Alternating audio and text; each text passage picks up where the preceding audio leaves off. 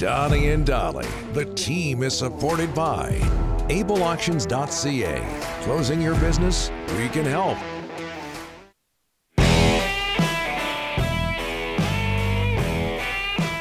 It is Friday, and all of our guests today, including Thomas Drance from The Athletic, standing by in Nashville, brought to you by our friends Al Chrismanson and Co.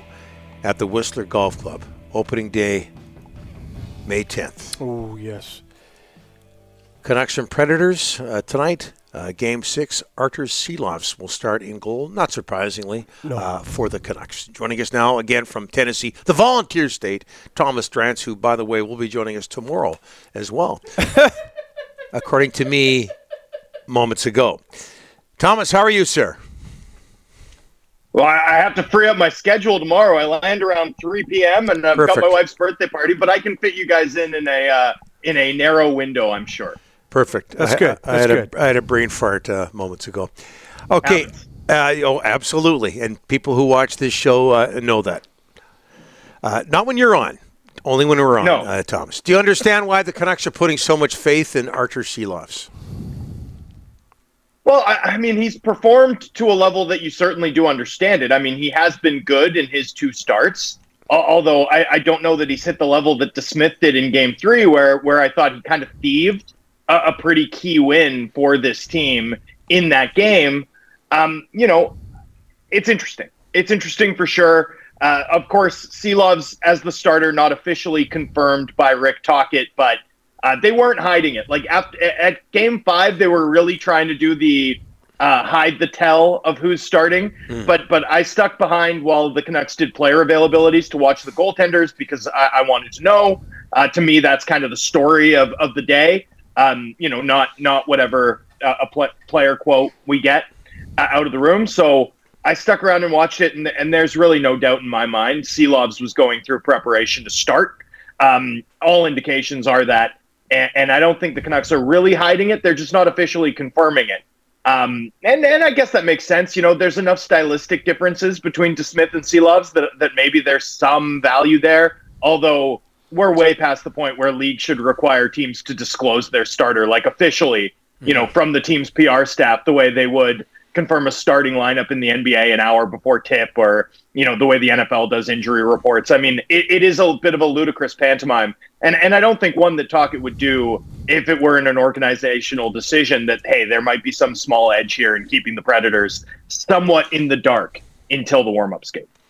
Thomas, every time you hear Rick Tocchet talk about the 2 goaltenders he has available right now, when he mentions Artur Silovs, he always mentions the word calm or cool. How much cooler and calmer is Artur Silovs versus Casey DeSmith, in your opinion? It's an interesting one. I think the moment isn't too big for him.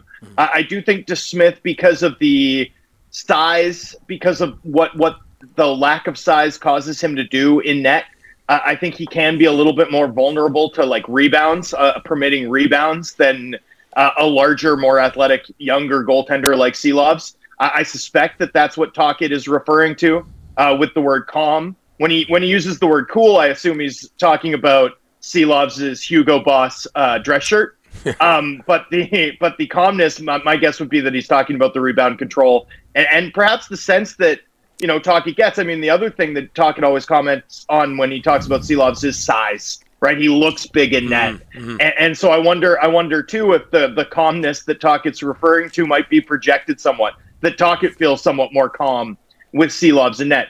DeSmith's played well, we all know that, and yet in the second half of the season, we did see him start somewhat less frequently than we did at the start of the year, right? I mean, through about January, February, Demko was on pace for 55-ish starts, and then the club started to use Demko more heavily, and DeSmith's starts they didn't evaporate, but they became fewer and further between, and then of course once he had the ball and had an opportunity to run with it, I do think there was a moment in time where Silovs was kind of option 1 for Vancouver, and then we're seeing that play out again in the playoffs. So, they have 3 good goaltenders. You need 3 good goaltenders. I do think this just reflects the fact that in the coaching staff's estimation, the margin between Silvos and DeSmith in terms of their ability to give this club a level of goaltending that permits them to win, it is non-existent. Thomas, 12 goals in 5 games, 18 shots per game. Are you surprised he's not mixing things up to try and create more offense?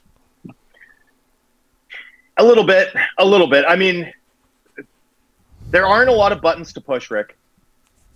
That's my honest opinion. They send Podkolzin down to the American League. I mean, I guess you could flip-flop Podkolzin in for Phil DiGiuseppe, but what does that really do? Right? It's not like the Canucks have a bunch of, high-end, younger forwards who are just, on the fringes of the roster because of experience. You need offense. Neil Zamon's not the answer, right? Like, we all know that. And then in terms of mixing the lines up, if you don't want to separate Joshua and Garland, and this team's shown us that they clearly do not, what other options do you have to sort of like give Pettersson more help or find a player who can convert on a higher percentage of their chances with Besser and Miller? That there's just not a lot of options with the way that this roster is constructed. This team hasn't generated enough volume in terms of shots, shot attempts, scoring chances all season.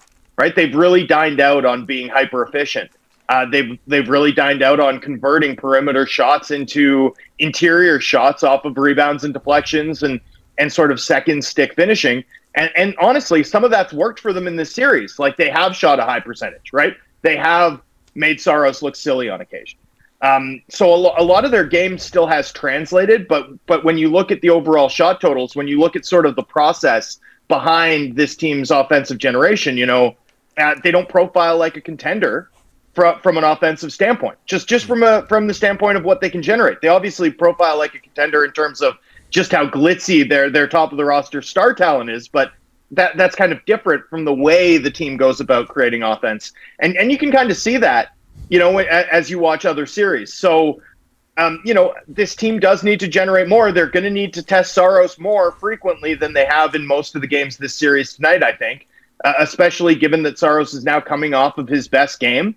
And you definitely don't want the Predators starter to feel like he has traction, right? You don't want to go into the second half of Game 6 tonight and have Saros feeling really good about his game. You definitely don't want to go into Game 7 on Sunday and having Saros feeling really good about his game. So, the club does need to make life harder on the Predators goaltender. They need to generate more.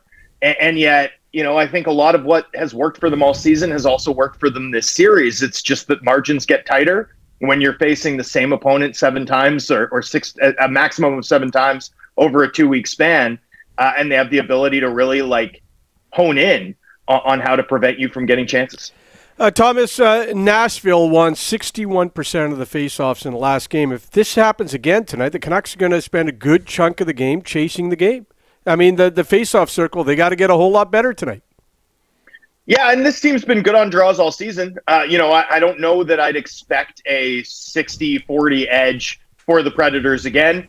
At the end of the day, the face-offs matter, and they especially matter in leverage, right? The offensive zone draw, or the key offensive or defensive zone draws late in the game, end of the period, start of the power play. I mean, there are individual draws that matter a ton, but there's also a lot of them where 60%, 40%, at the end of the day, it's one puck battle. Like, it's one puck battle, right? And there's going to be 10 more within a minute.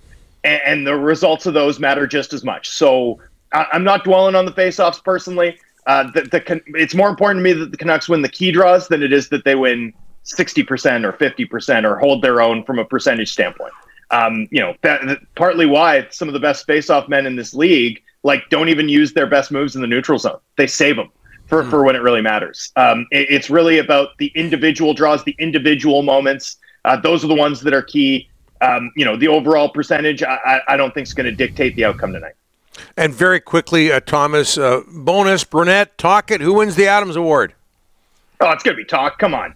I mean, and it should be. This was an incredible coaching job. I think Tocchet designed a narrow path, a specific script for how this team could win games, how they could disguise in some ways the lack of mobility on the back end, how they could create offense without taking chances that would leave them vulnerable off the rush. I mean, when you talk about Canucks hockey, when you talk about this team's identity, it's so well defined. Like, you know how they're going to come out. You know how they're going to forecheck. You know how they're going to use that neutral zone wedge to try and counter. You know how they play with a lead. This is one of the most impressive year-over-year, like, single-season defensive turnarounds we've ever seen. He's gotten this team organized, and we know exactly what this team wants to do.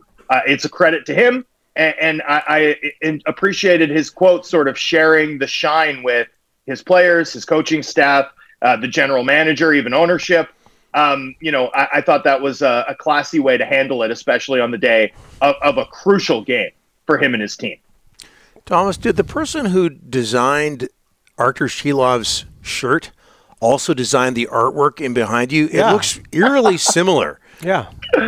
Yeah, you're not wrong. Oh, my gosh. Wow. Look at that. That is beautiful. Look at that. It's an exact replica. They got it straight from Dan Flash's. A perfect print for your dress shirt. A perfect way to end this interview. Thank you, Thomas, and we'll talk to you next week, not tomorrow. You're off the hook. I got to say that moment, by the way, where my window started compressing, that was actually quite terrifying. I felt like I needed to push back. You don't do that again, Ryan. You worked your way through it, Thomas. You're a pro. No. Cheers, guys.